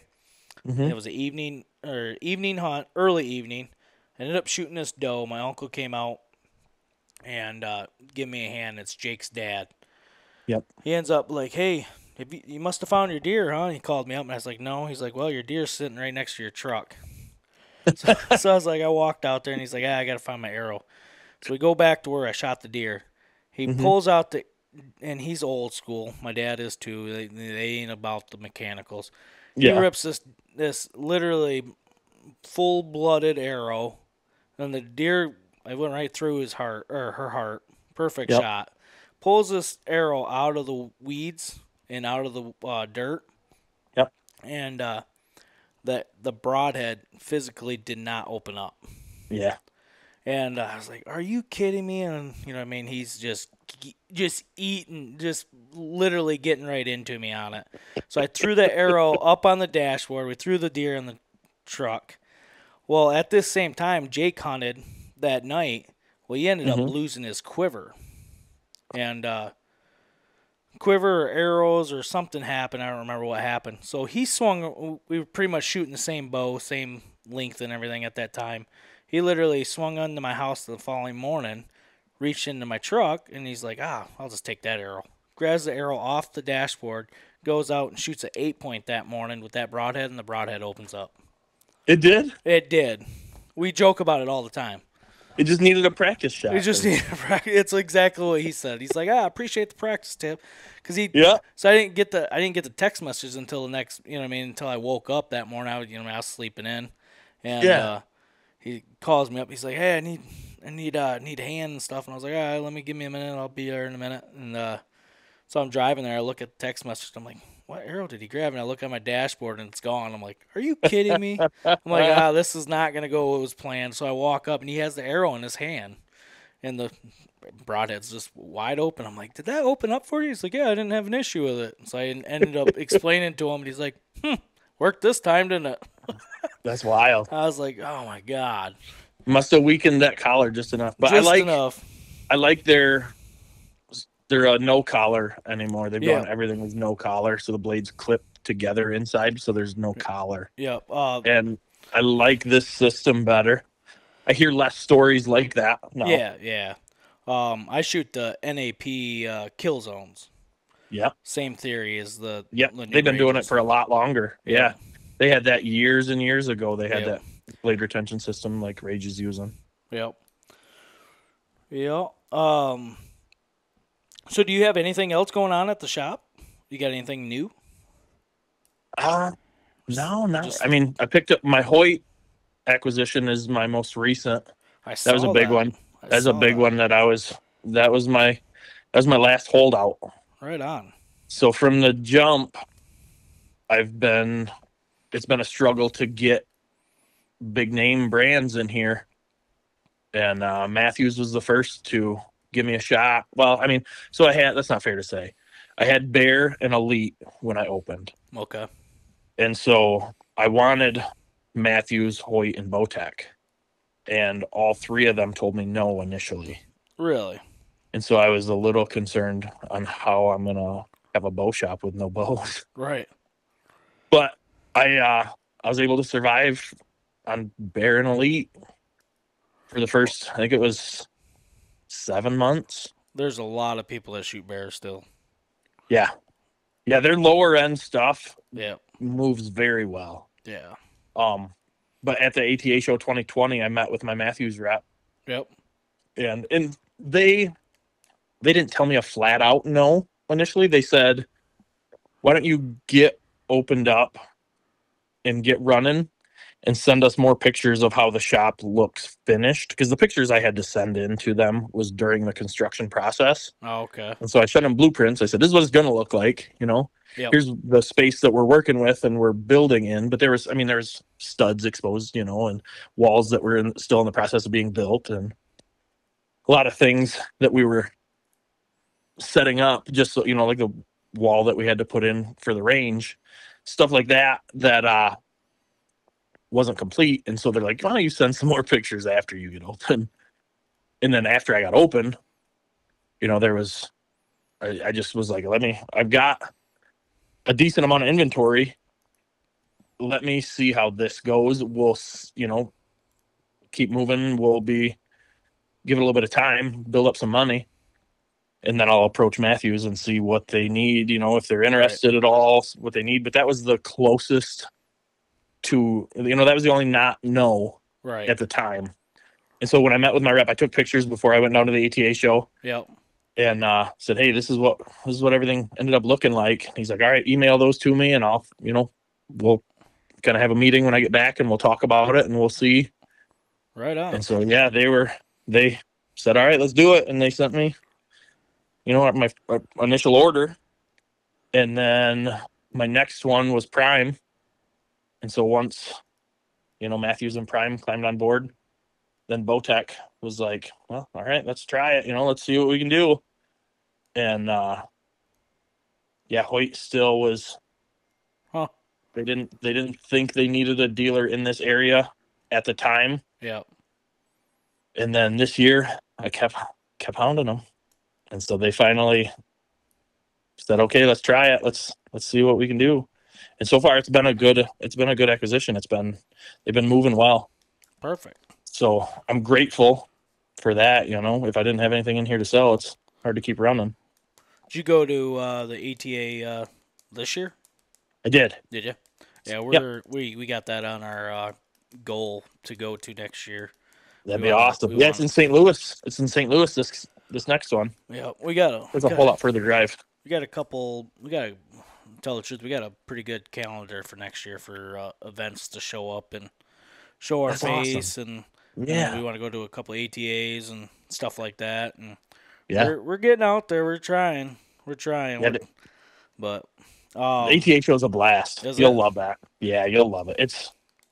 It's bigger than you could ever imagine, and it's just archery stuff everywhere. Yeah, and it's a ton of fun. Well, you get to meet people too. I think that's probably be the coolest thing. You know what I mean? But I actually got 2 years ago. I met Tim Wells down there. And, yeah. He asked me. He's like, "You got a shop up there?" And I was like, "Yeah." And he's like, you got any blowguns in? And I was like, no, but that's a good idea. He's like, I know you don't, because I don't have any dealers in Michigan. I was like, well, you do now. And I shook his hand, and now I got blowguns. Oh, no shit. Yeah. Well, I hope my kid don't see those then. I've had people come in and be like, oh, I can shoot my buddy when he comes over. And I was like, do not shoot your buddy with this. Like, it'll go through him. It'll definitely go through him. Well, I could say 9 because he's going to be 9 next week. But for a 9-year-old, he's a Tim Wells, I guess, biggest fan. Yeah, I guess. fanatic. Oh, dude, it's insane. That's awesome. He's a cool guy. He's a really cool guy. That's one of the things. I mean, just meeting the people. You know what I mean? We've believe it or not, I've met a handful of people now. You know what I mean now, but just shooting around and stuff. But it'd just be cool to meet people, get around, get out. Everybody's really, really down to earth too. Now, how long did you guys go for? Did you go for the whole time or just a few days? Did you? Yeah, the last 2 years I've gone a day early for the master class. Okay. And so I go down, and the first day before the show starts is the master class. Yeah. And that's always fun because you get like breaks between classes and you get like a lunch. Okay. But all the manufacturers are going in and setting up their booths. Okay. So like new product, I get to, one of the security guards is always not paying attention. So you just sneak in. Yeah. Just walk in like you're supposed to be going in. And so you walk in and you get to see all the stuff a day before it's released to the public, you know? Yeah. So that's pretty fun. What's the coolest part is somebody from Michigan wins first place. That is the coolest thing. Oh shit, they're right there. The sticks, they're the carbon fiber sticks. Oh, the Latitude, yeah. Latitude guys. They kicked ass. Yeah. They've got a good thing going. Yes, they do. We ended up doing a podcast with a few of the guys, and I can't even Kevin. I can't think of his last name right now, but Kevin, he ended up bringing some sticks with him, and then he also first time Elvin and Jake and I got our hands on the Beast stand. Yeah, I'm not gonna lie, we were pretty impressed by it. Yeah, very, very impressed by it. And we've had Lone Wolves, and then we got all three of us got different setups right now. And I'm not gonna lie, I was pretty impressed by the sticks, and then as much as I don't want to admit it, the Beast stand was pretty good. Yeah, it was light, dude. And it was thin to your back and the whole 9 yards when you put it on your back. Yep. But man, the price is that's insane for a redneck hometown guy. That's just insane. Then the weight I'll be all right with my extra couple pounds, but yeah. And Dan, if you're listening to this, you can always send me one. I don't mind. That's right. You'll never say no. I will never say no. You won't but turn it. Very impressed.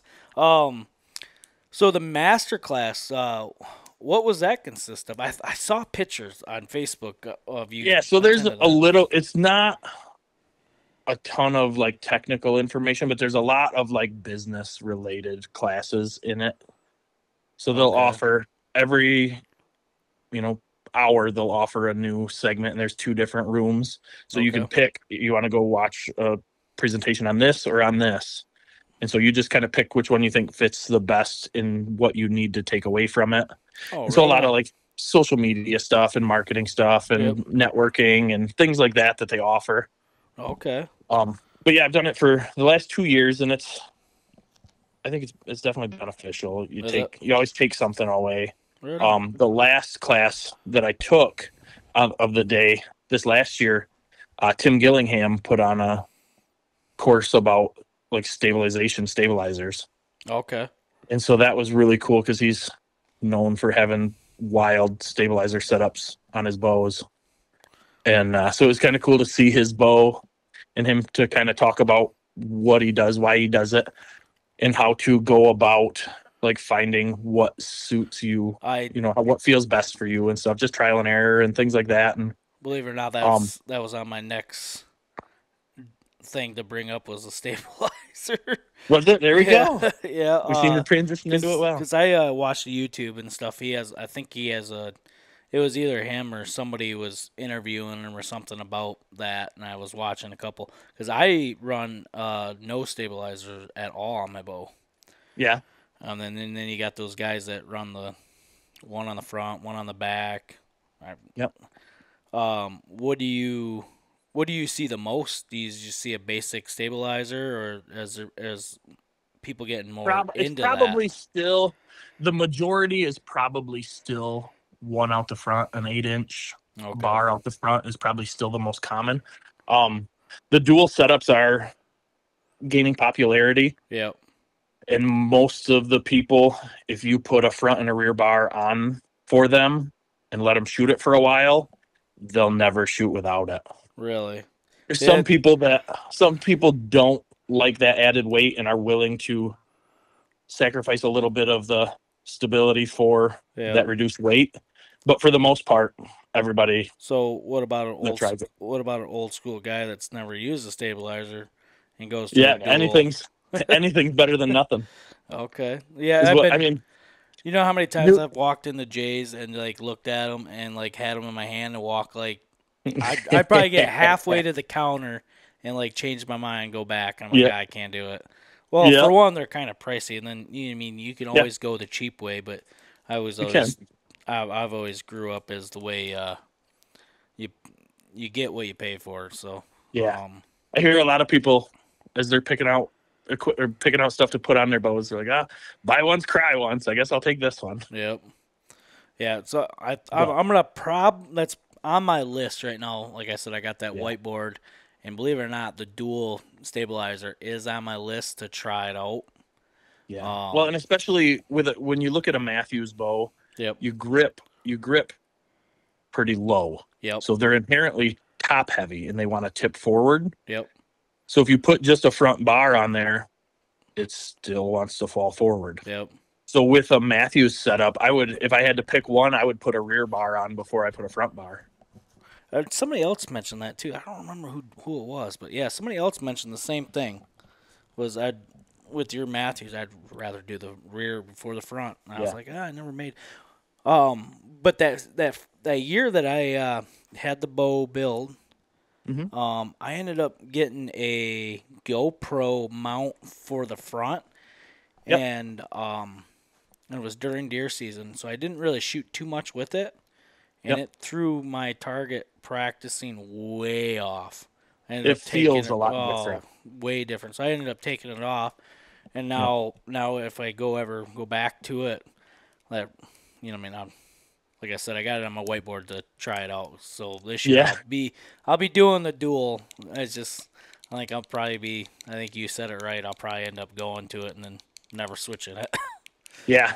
And if you do, so when you're looking at stabilizers, make sure that the weight is adjustable. So there are some that are just like rubber covered and you can't add or remove weights from them. Yep.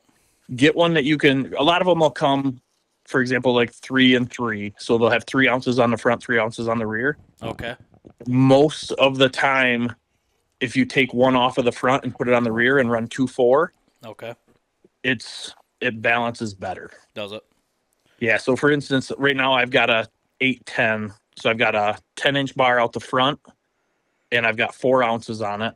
Okay. And then I've got an 8-inch bar out the back with 8 ounces on it. I gotcha. And that's a lot heavier than most people are comfortable with. Yep. With for a hunting setup. But man, does it sit still. Okay. It sits so still, and it just balances perfect. And you can, with the sidebar mount, you can adjust, with almost all of them. Okay. They're adjustable, so you can swing it left and right and up and down. Yep. So you can move it until it feels right. I gotcha. And so there are some people that will move it. I've seen a lot of people that'll do like close your eyes, draw the bow back, and look at your level on your sight. And if it's tipped left or right, like move your bar in or out to make that perfect. And I like to run mine where it's not quite perfect, but you've got to have just a little bit of pressure, one way or the other. Usually I like to push with the outside of my hand, like with my index finger, let's say, if we're at full draw. Yep. that side, I like to tip the bow from left to right just a little bit, just to keep a little bit of pressure on it. Okay. And that'll help you be steadier. Because if it's just perfectly balanced and sitting there without any pressure, Yeah. it'll flutter just a little bit more than if you've got a little bit of pressure on it. Okay. I gotcha. So, so what I'm thinking, I'll get it and I'll just bring it with me. Yeah. Yeah, we can set it up. That's not a problem. Is there a certain brand that you've been pushing towards? I'm running Conquest Okay. right now. I like their .500, their Control Freak. They're a 1/2-inch bar. Okay. So they're little. So the smaller the bar, the less wind it'll catch. So if you got like we talked earlier about a cross breeze, if you've got a bigger stabilizer, the wind is going to affect that more than if it's smaller. Okay. Yeah. And also a reason for all the weight on my bow is crosswind. If it's heavier, it's going to sit steadier and it's going to be less impeded by the wind. Yep. Now, swinging around with the weight of the bow and the wind and all that stuff. Mm-hmm. So we touched base the arrow. We touched base now with the stabilizer. My next question is, I know I'm wording it wrong, but the sight where it attaches to the bow, we can go inside the frame of the bow now. Yes. Do you think that is a big factor or just a small positive factor? I think especially if you don't have a rear stabilizer, certainly it is. Okay. Because you mount on the right side of your bow. Yep. It's going to put that weight over there. Your rest in years past has also mounted on the right side of the bow. Okay. Because that's on my list too. On my whiteboard here. I love the sight that I have, but at the time I don't think they came out with it a couple years ago. The bridge lock was the year after. Yep. Well, they just came out. Or no, was it 2 years? It might have been 2 years after. I think it was the same year. It's just I already had the stuff paid for, and I'm old school. It's already paid and done for. But no, I think the V3. Yeah, so the V3 did not yet have the bridge lock. Okay. I wish I had one in so I could make sure that I'm correct. Well, the brand that I can't think of it. I want to say it's a 3-pin, but anyways, they came out with the adapter, so now I can do that on my bow. You know what I mean? Yeah. With my same. You don't know sight. what brand? You don't remember what brand you got? Oh, I don't have the bow in front of me. I think it's a Trophy Ridge, but it's the 3-pin. Yeah, it is a Trophy Ridge. It's a 3-pin where 2 of them are stay and 1 floats. So is it the hot wire? The hot wire, it is. There we go. Yep. Ooh, I just sold out of the hot wire. I'd go look because there's Trophy Ridge has 2 different mounting. Okay. So some of them the screws go through the top, some of them go through the side. Yep. And like your digital React, your the Trio Pro, those all mount on the top. So I do have the top mount adapters. You do. Okay. I do. But if it's a side mount, we can get it coming. Okay, right on.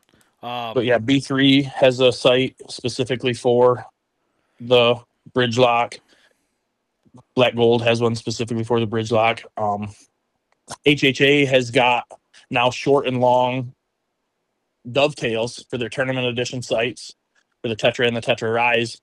So you can do a short bar, which is designed to go into the Matthews bridge lock, or if a guy just doesn't want a long dovetail.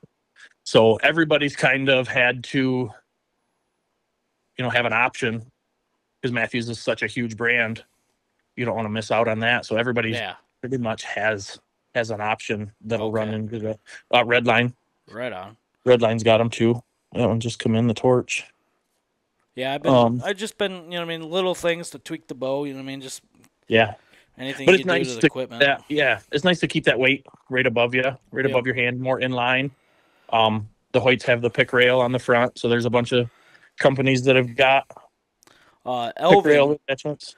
Elvin went to, and last year he tried the Trophy Ridge, the digital one where you can change. I'm gonna assume, He wasn't a big fan. No, he wasn't. He said he just, I don't know if it was just because we're old school or what, but I forgot what the issue was. But he wasn't a fan of the tape, so you could tape it too, so you can double check that it's working. If your battery runs dead. Yep. The tape was it's kind of hidden. Yeah. It's tedious to see it. Yep. And but it's good as it's a backup. I shot the digital, the React 1 Pro digital last year, the React 1 digital. I let my buddies talk me into trying a single pin because I've never hunted with a single pin before. And so I said, I'll try it. And I hated every minute of it. It never was an issue. I never ran into an instance where it was a problem, but my anxiety sitting in the tree looking at it, thinking if a deer comes out over there, now I got another step where I got to move this. And I drove myself crazy on it. So that's my own fault, but I won't do that again. Right. The only complaint I've heard on that site is just it's a little bit heavier. It's on the heavier side of things. Okay. It's really not. It's not tremendously heavy, but I think if you compare it to the Excel landslide, it's heavy. Okay. He ran stabilizers last year too on that bow when he went with that site too. So so it was even more added weight. But I'm a big fan of that hot wire because I like the 2 stationary where I can set my 2 and my 20 and my 30, and then I got a floater.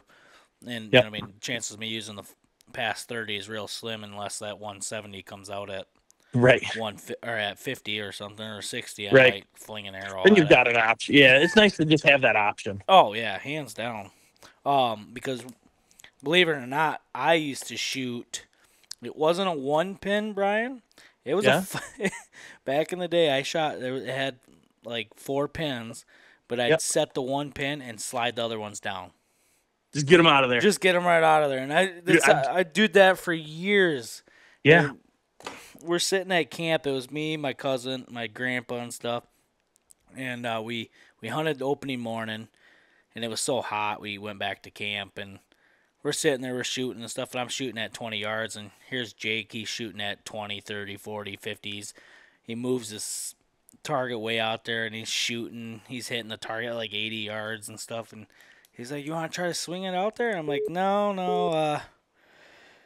Well, somebody's trying to call me. Let me see if I can. Yeah, we'll just let it beep.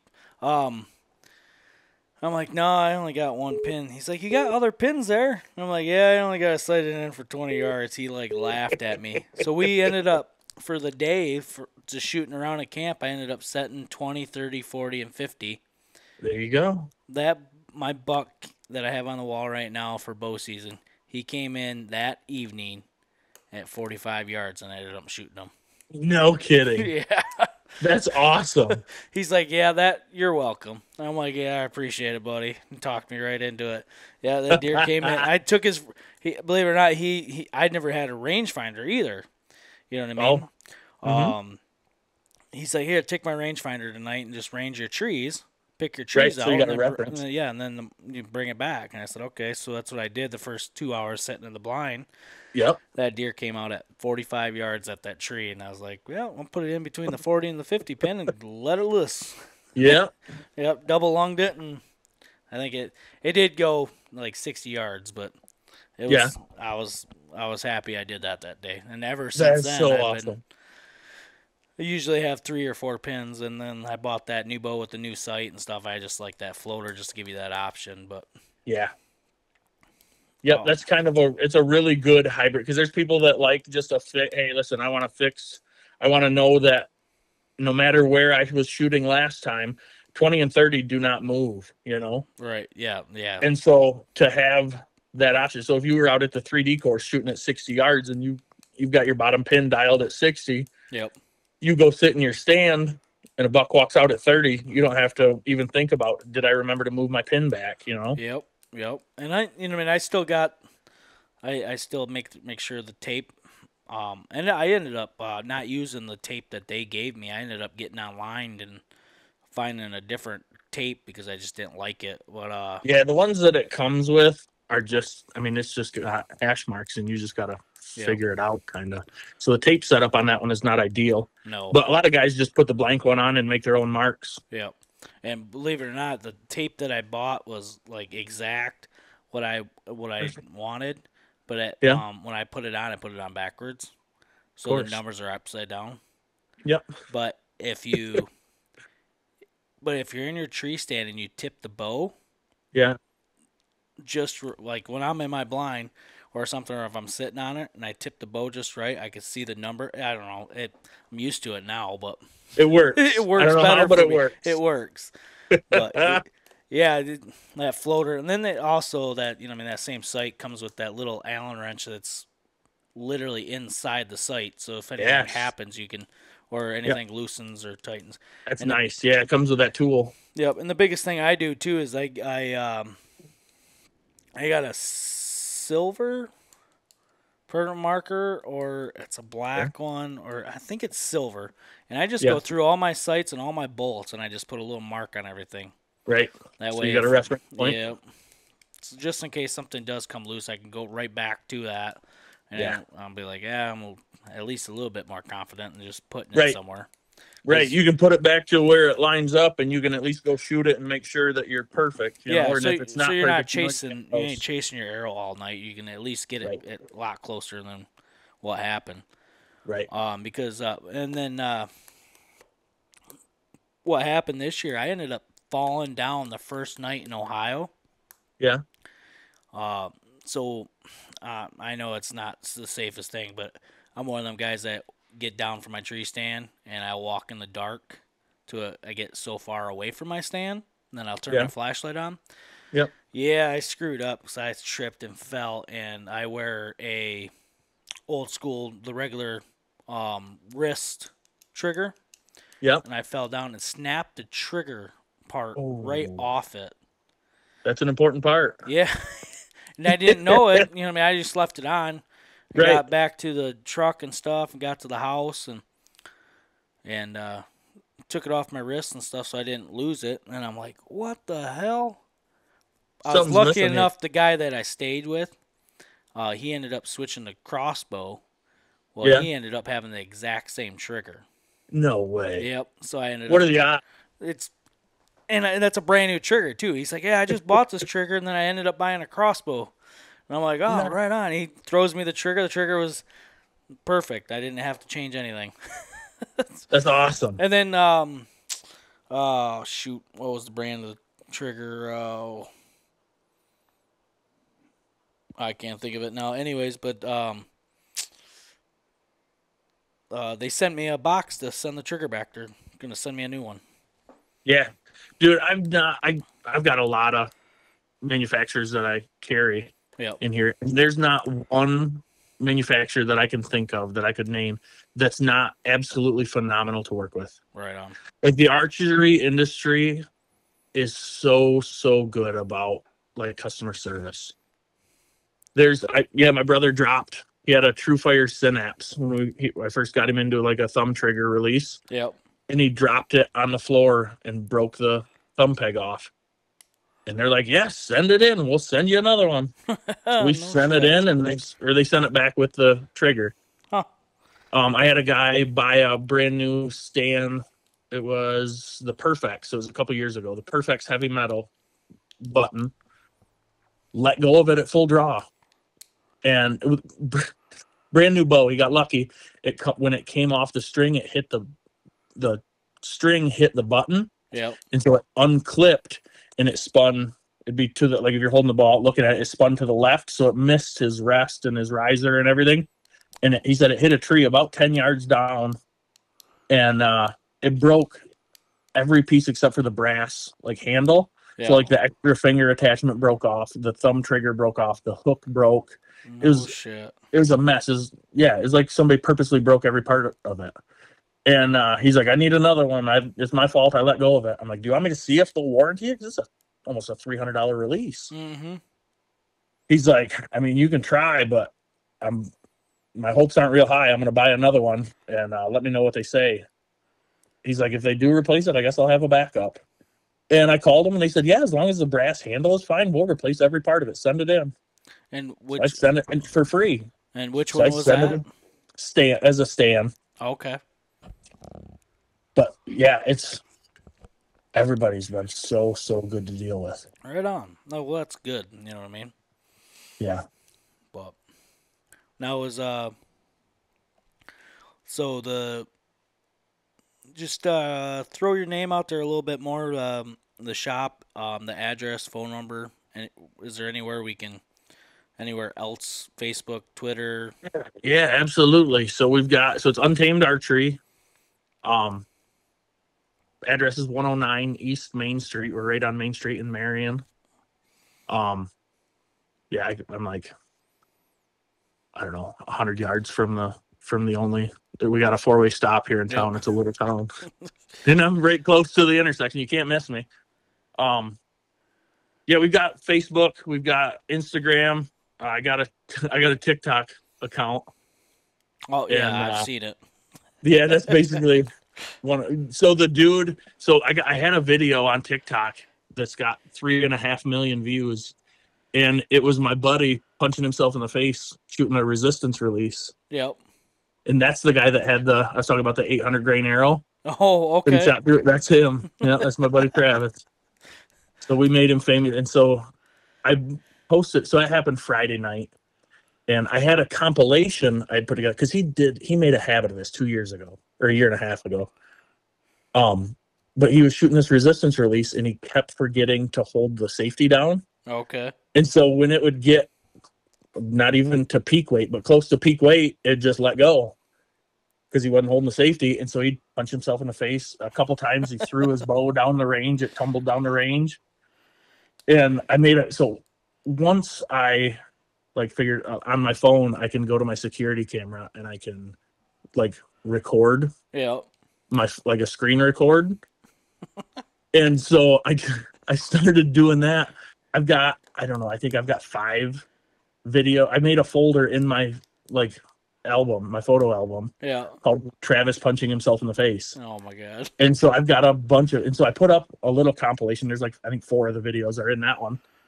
And I put that on TikTok, and that was just kind of funny, and it never took off. And it was just something fun that I could tell my buddies, hey, go check this out. Yeah.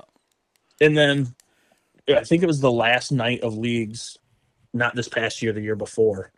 He did it again. And so I got on there and I made the recording, and I was like, oh yeah, that'd be funny. We'll put a TikTok together with it.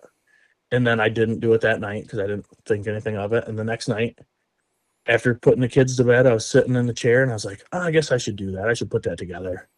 So I put it together and I submitted it, whatever you call it. Yeah. And I don't know, it was probably 20 minutes later, 15, 20 minutes later, a buddy of mine texts me and he's like, dude, that's really taken off. And I was like, oh, cool, And so I didn't go look at it right away. And I was, probably another half hour later, I went and looked at it. And it was 80,000 views or something. And I was like, holy cow, that's insane. And by the time I woke up the next morning, it was over 1 million. Damn. I was like, that's crazy. And so my buddy come in, by the time I got the shop opened at noon on Sunday, and I think we were close to 2 million at that point. And he's like, dude, I'm it's funny, but 2 million people have watched me punch myself in the face. I feel kind of stupid.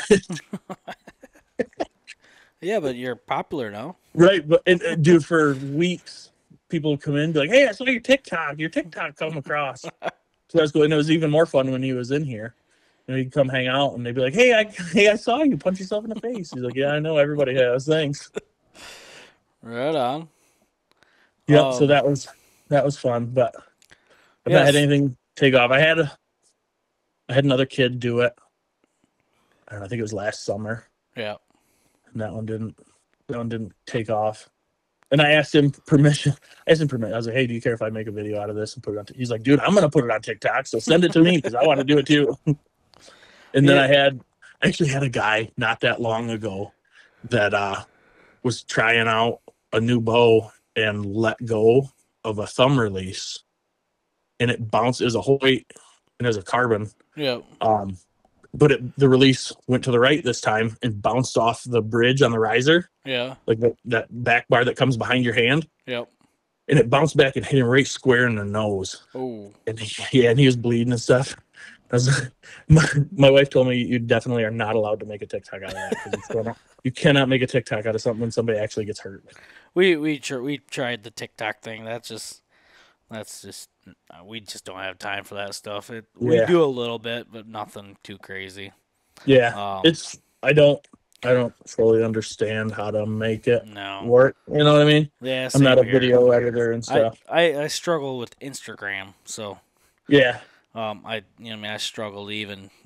They say you need to post something once a day or every other day, and we slack on that portion. Yep. But so my wife runs my social media. Yeah. But she's got a real, I say a real job. She's got a real job. So she's pretty busy, and we got technically, your job is enjoyable. So it is. It doesn't feel like a job. I tell people all the time, like, I feel like one day I'm gonna have to go to, like, this is surreal, and someday I'm gonna have to go back to work. Yeah. But man, I hope not. Well, the worst part of that whole thing is you have to thank your wife for all that, because she's the one that pushed you to do it. 100%. Yeah, it's 100% her fault. And I have to tell her that sometimes, because she gets. So when you come through the door and you're smiling and enjoyed your day, and then she comes in all tired and stuff, and you go, you did this. I'm just letting you know this is your fault, bro. Yeah, I've had to say that a lot of times, and it's especially like, so September, it's insane in here. Sometimes on the weekends. Yeah. Sometimes I don't leave here till 3:00 in the morning. If I got a couple of bow setups that I got to do, that because sometimes people come in and there'll be 15 people in line, and there's me, and most of the time I've got some help in here then. Yeah. But it's still, sometimes people just grab a bow and grab everything that, if they're familiar and they've already shot it and they know what they want, they'll grab everything they want, put with it, and say, hey, this is everything that I want. I will come back tomorrow. Oh, and okay. So, sometimes it's a dozen arrows that you got a dozen bear shafts that, hey, this is how I want. And so I've got service tickets, and I'll just tell them, hey, listen, write everything as detailed as you can. Yep. If I've got any questions, I'm going to call you, but it might be late. It might be 11 o'clock tonight that I call you. But most people are great about it, and so I'll just hang out and turn the radio up and get crazy and, build a couple dozen arrows and set up a couple bows and enjoy your job. Dude, it's so much fun. Even then, I love it. I love it so much. It's so much fun. Right on. That's what everybody wishes their job would be. You know what I mean? So my hat's off to you on that. That's for sure. And I'm gonna thank your wife, because I wouldn't have the bow I have now set up. So, right. And I'm totally coming in here sooner than later, because I'm just to go through my bow one more time. We need to check timing and make sure everything's still good. Yep. And then I gotta bump the little guy's bow up a little bit too. He's getting a little bit. He's getting a little big. He's beefing up, and he might be here in another year or so. He's gonna be bigger than me. Yeah. He's growing. He's getting up there. That's for sure. Thank God. That's awesome. They're fun. They're so much fun, man. Yes. So we got on Facebook, and Facebook is the. Do you want to throw your number out there a few times? Oh yeah. The shop's number is 231-388-4051.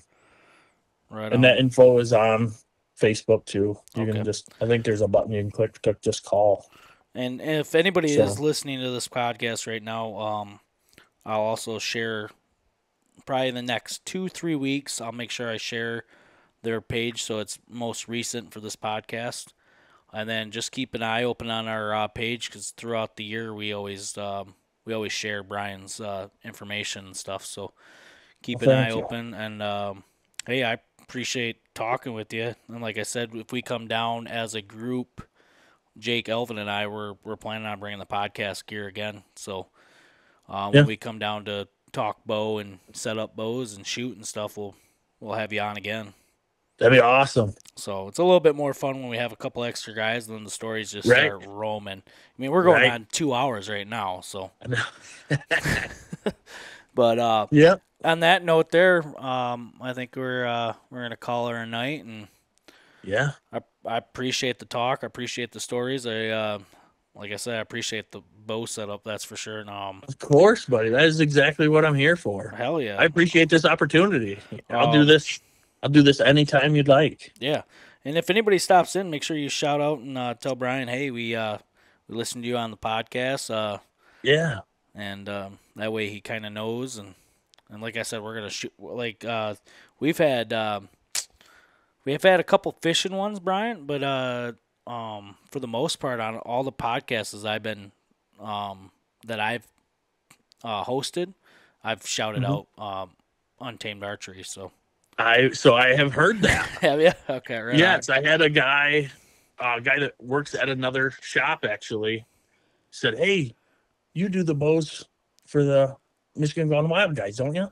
I said, "Yeah, we built one a couple years ago." He's like, "Yeah, I heard that on their podcast." I was like, right on. Shit, that's awesome. So I appreciate that, buddy. Yeah. Thank you.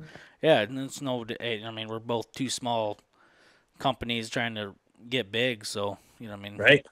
All the little baby steps that we can take, we're gonna help each other out. So yeah. But and if that guy that told me that, if he hears this, thank you, because I appreciate hearing that kind of stuff too. Right on. I love hearing when somebody hears about me from something. It's really nice to get that feedback. Yeah, and for both of us to know that is getting through to the listeners.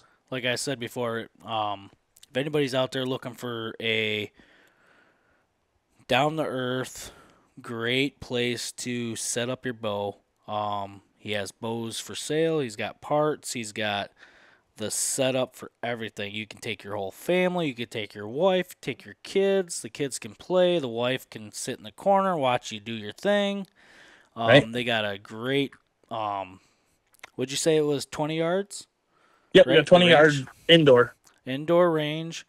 Brian gets right down in depth. I mean, he gets right into every bolt that comes off that bow.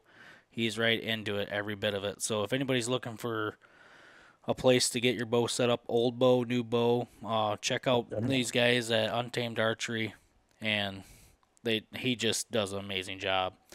And like I said, I appreciate having you on, and like sometime this summer, like we come in to shoot and stuff, we're gonna have you on again. That'd be awesome, buddy. I'd love that. So hopefully the rest of your night is good, and I am going to call it a night. All right, buddy. Sounds good. I hope your night is good as well. I appreciate it, boss. I'll talk to you. Yep. All right, we'll talk soon. All right, bye. Bye. What just happened? I don't know, man. Those are the moments right there that make you feel the most alive. Look at that frickin' brute.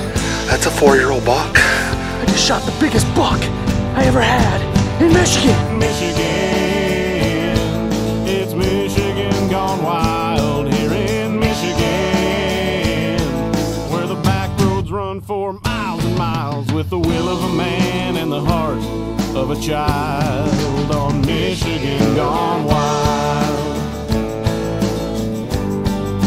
Michigan gone wild. Michigan gone wild.